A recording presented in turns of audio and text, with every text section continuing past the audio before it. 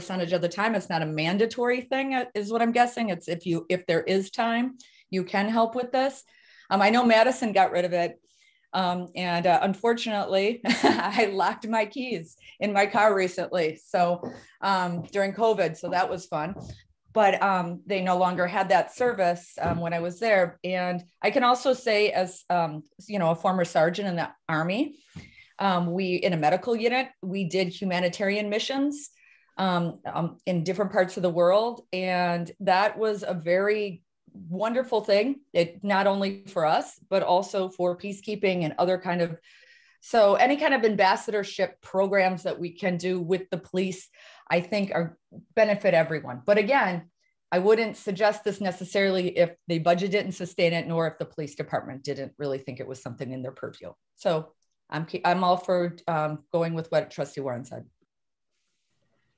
And I'm a third in favor. On to number 13 then, please, Chief or Lieutenant. Okay, determine if we should continue to respond to property damage, crashes, or accidents. Again, we looked at the numbers pertaining to that particular category. And in 2018, we had 204 crashes total, 2019, 190, and then 119 last year for a total of 513 crashes over that 3-year time span, an average of 171 per year. Overall, our crashes take up on average about 1.5% of our total call volume. In 2018, it was 1.8, 1.4 in 2019, and 1.26 in 2020. There's multiple reasons why it might be beneficial to have an officer respond to these types of crashes. For one, a lot of times the crashes end up being in traffic, and it's a safety issue, and officers can get there and help safely block off traffic, help safely get those vehicles out of the intersection or out of the traffic lane, and increase safety for the individual people that are involved in the crashes. There are times too where with these types of crashes, it might be a property damage only crash, but the underlying cause of the crash could be something like an operating while intoxicated situation. So now if we don't respond to that type of crash, the individual who was involved in that crash may drive away and get involved in another crash or a more severe crash down the road. And it's something that we should be taking action on as far as that goes. And then there's also just the matter of, at times it turns out to be or comes out as a property damage only crash, but over the time that the people are on scene, the effects of the crash may now be starting to be felt by one of the individuals, and it morphs into a personal injury accident and something that we should be responding to. And if we weren't there to begin with, we may not know that situation took place. So those are some of the things just to consider when determining whether or not we should continue to respond to these types of crashes. Okay, having been in a couple of no injury crashes, they were not in Shorewood, but I cannot imagine, because a vehicle, it's such a big expense, and the insurance company is going to want the report. And I just cannot imagine not having a police officer show up to this sort of a situation in Shorewood. So I would be strongly in favor of continuing this. That's an excellent point, because we do prepare a very detailed report for those types of situations. And if we did not do that or respond to do that, the individual parties themselves would have to basically self-report through a self-report form, and it may not be as accurate or as thorough, and it may delay their processing of their claim for their insurance. I agree. Trustee Warren or Trustee Bockhorst, any feedback? I'll keep this short. I agree with Trustee Stokerbrand. I'm fine leaving it.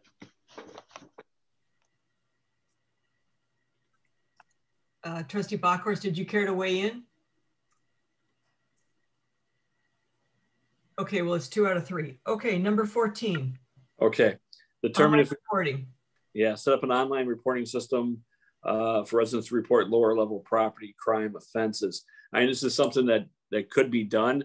Some of the things to consider or think about with that is on the back end, even though someone's filling out some information online, it's still going to require an officer to fill out the report. An officer is still going to need to go and document everything that needs to get documented and report the stolen items or stolen property for purposes of reporting them to the state and the federal government and whatnot through our NIBRS reporting that we have to do.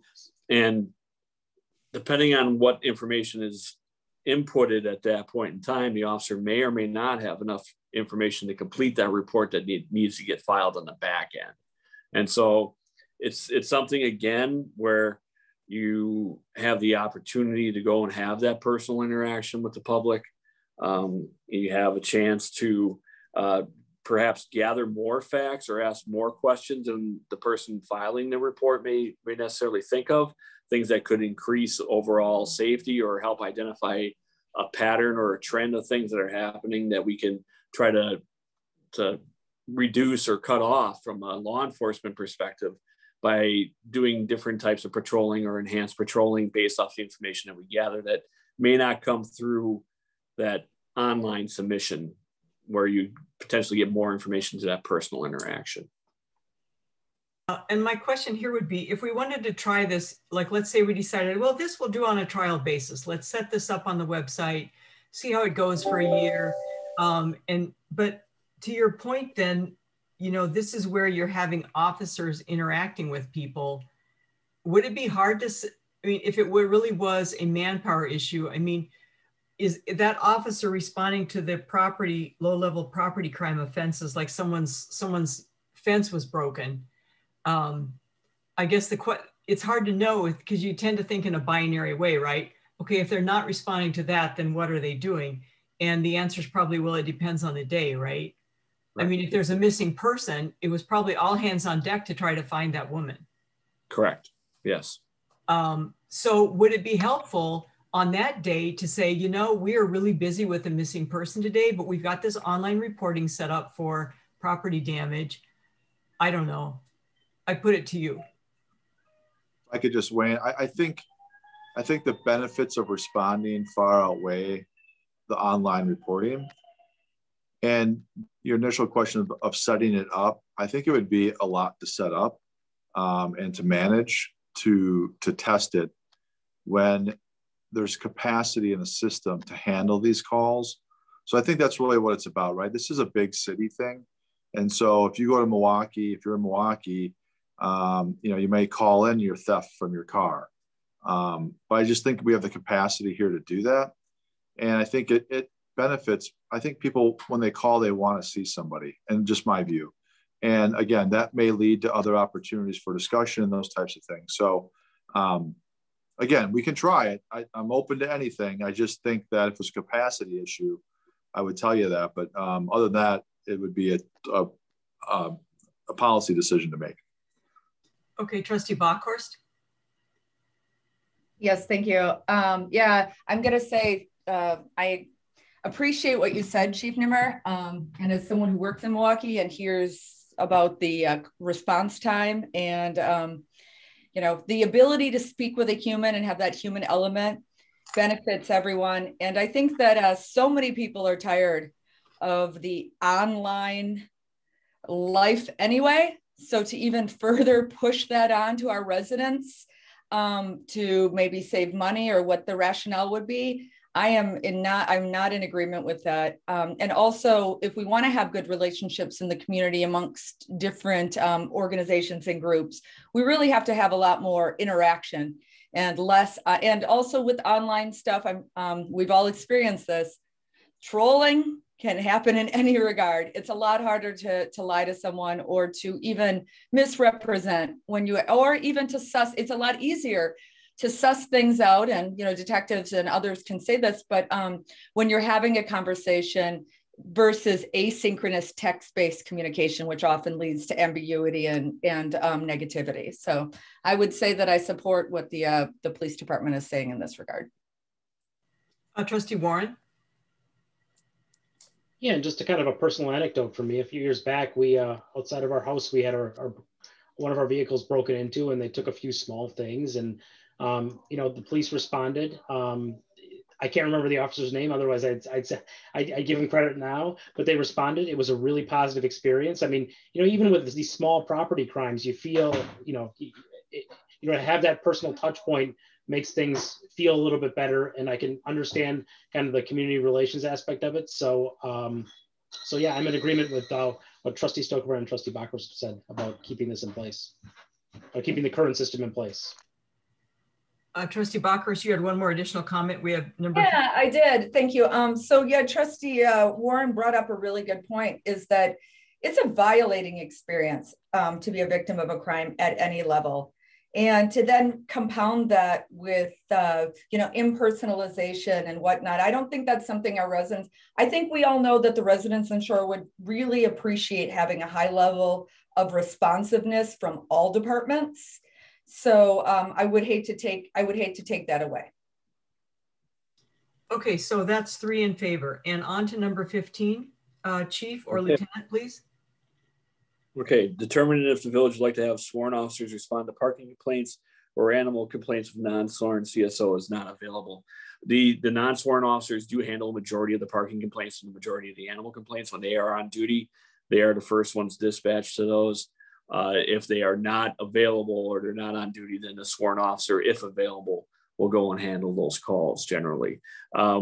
Again, we looked at the data, we looked at the numbers, and we're talking about roughly 1.3% of our average calls over the last 3 years. It's a very low volume.